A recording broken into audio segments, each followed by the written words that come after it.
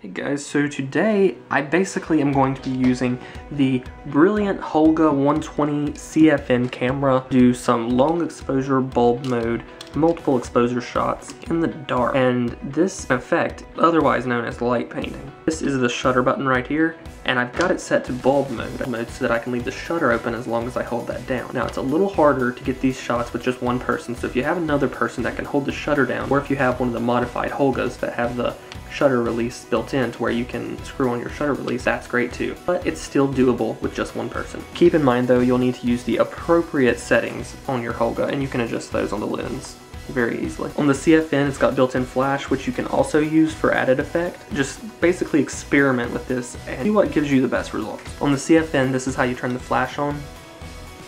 You can hear it powering up. It's a very shrill sound, but it's effective in letting you know that flash is charging. I don't use the flash very often. What I actually will use though is the light on my iPhone. Most cell phones have a flashlight app or an app similar. You can even use your cell phone screen if you want to.